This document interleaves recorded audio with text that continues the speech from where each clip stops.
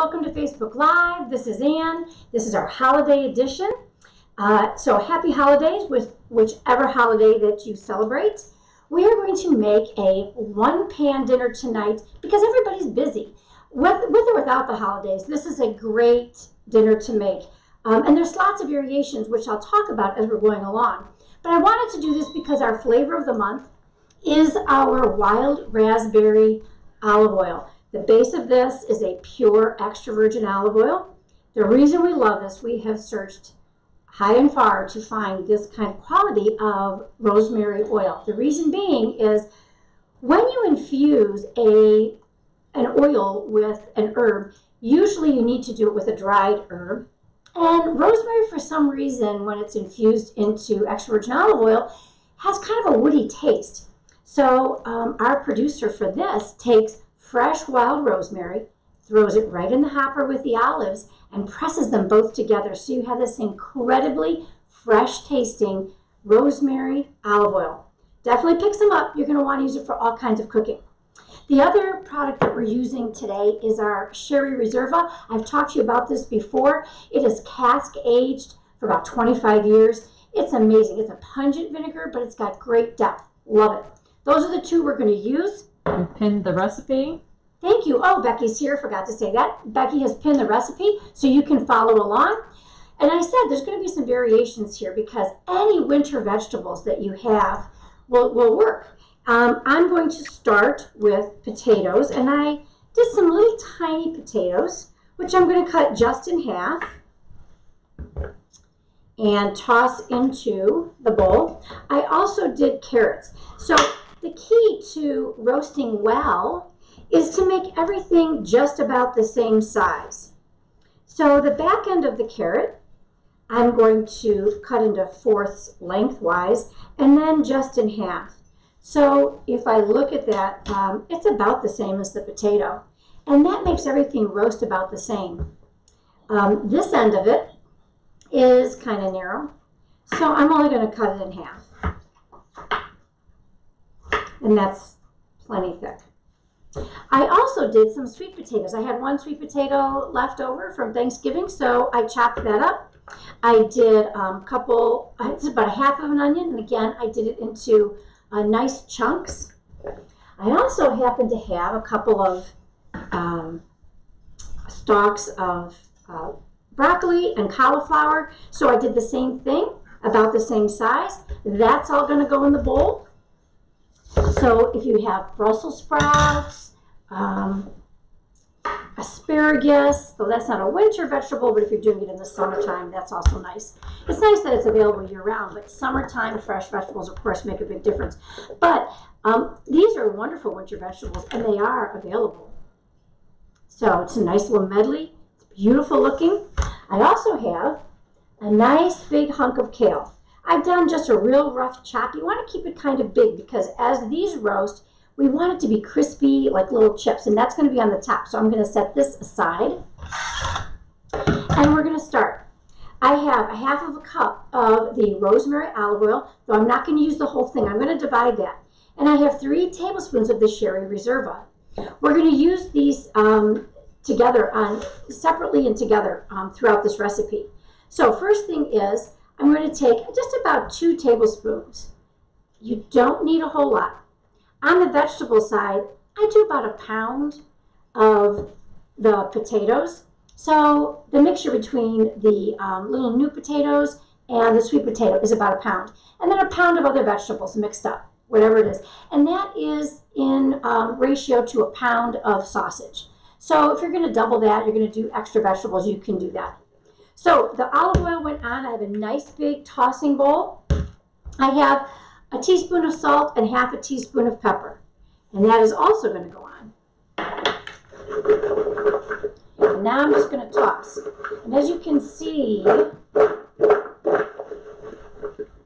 doesn't take a lot of oil. This is why I don't toss it on the pan, because you tend to use too much oil. You don't need gobs and gobs of oil. The flavors of our oil are big, so we want to use less.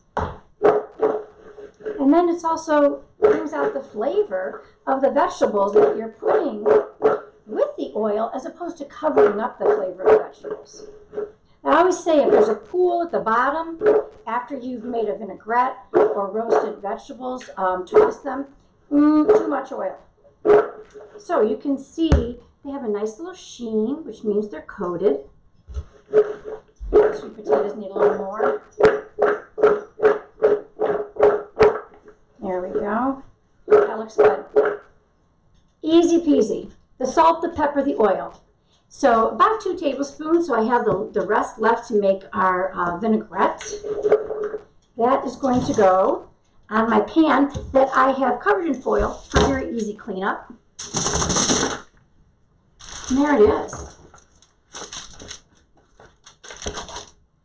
Nice and beautiful. It is in one layer. You don't want so much that you're piling it up on each other, because then you're going to steam the lower vegetables and you want these to roast nice.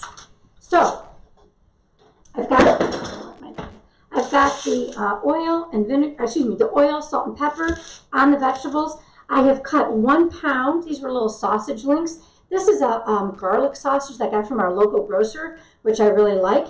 You can use anything, mild Italian, hot Italian.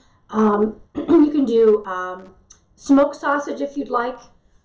And now I am just going to nestle these pieces in between the vegetables.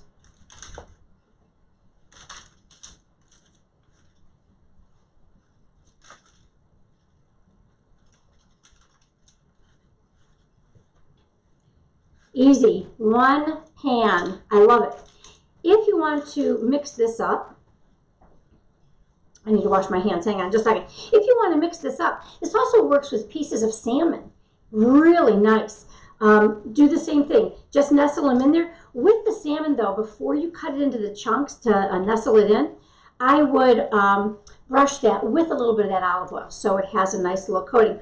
Or you could nestle a couple of pieces and don't chop it quite so small, right in between, and then you can cut it after everything is roasted. So there it goes. It's going to go into the oven for 20 to 25 minutes. Make sure that your sausage is nicely browned. The vegetables should be barely fork tender because they're going to roast a second time once you put the kale on. Let me wash my hands and we're going to get that in the oven.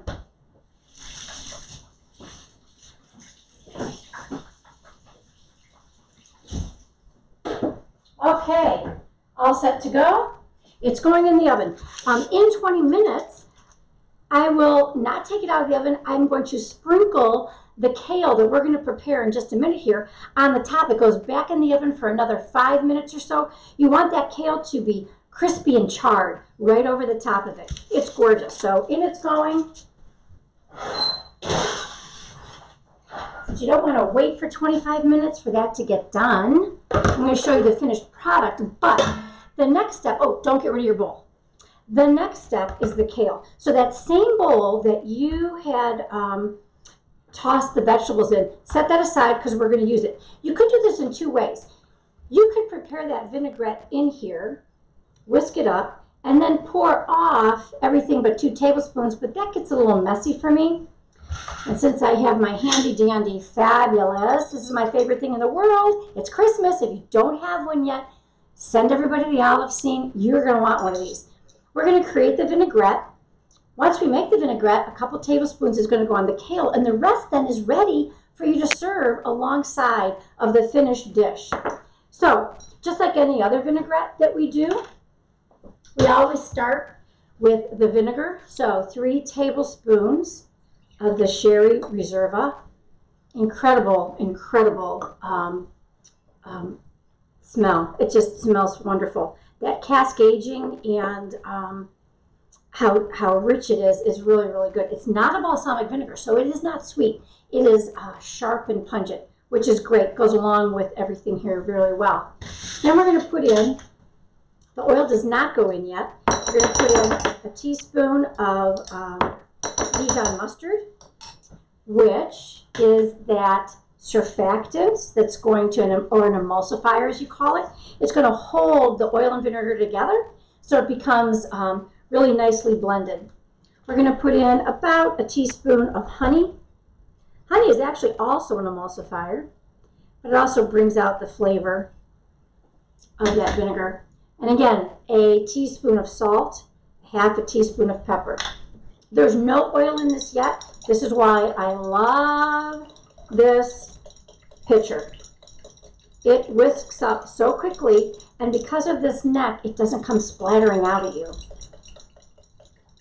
Okay, so any herbs, any salt, any seasoning always goes in with the vinegar. It softens it.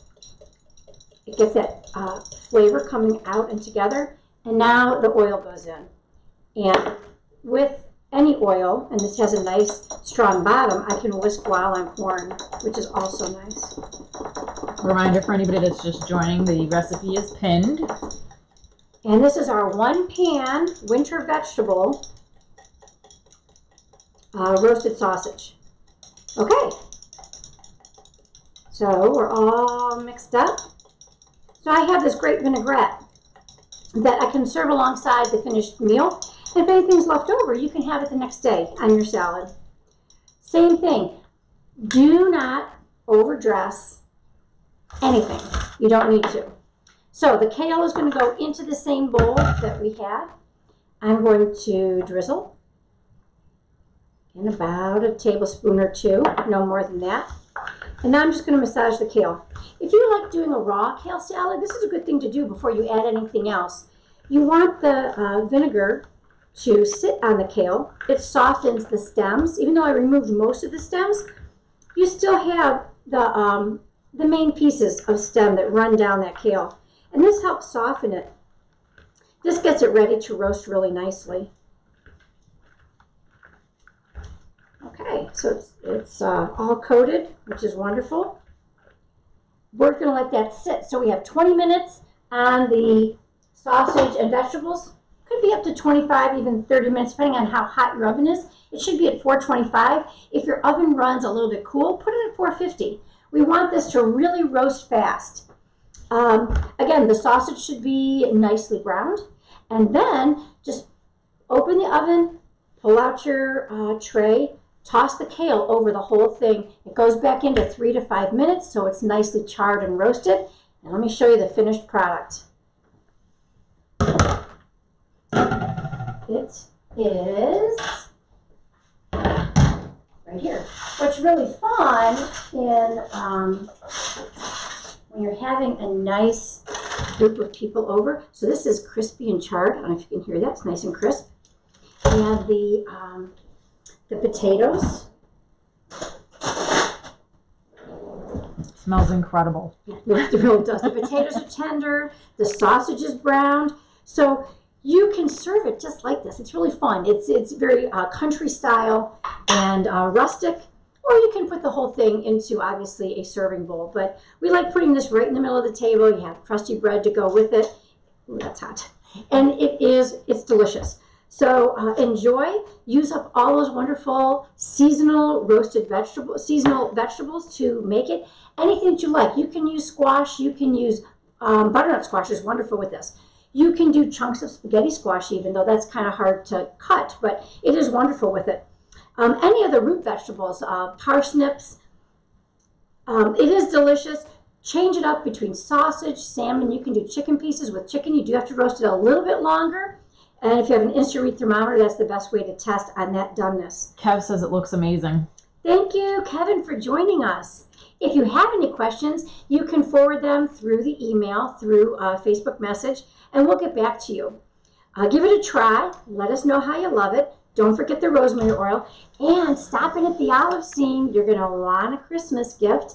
This gets served alongside. You can drizzle a little more of the vinaigrette over the top. This is not the only thing we have at the Olive Scene, though. We have lots of gifts, including a lot of ready-to-go gifts that are packaged and ready for you to pick up. One of my favorites, Dinner on Me. Give it to somebody that you love. Perfect dinner for them. It has everything in there for a nice dinner. Another great gift, our winter warm-up. Loving these soups. They're done really well. Great gifts ready to go at the Olive Scene. And our recipes. Remember, our oils are interchangeable, so if you have another oil at home that you love, this dish would be wonderful with chipotle oil. It'd be great with herbes de Provence. So switch up the oil, get a whole new flavor. And join us next month for our Facebook Live. Thanks for joining us. Happy holidays.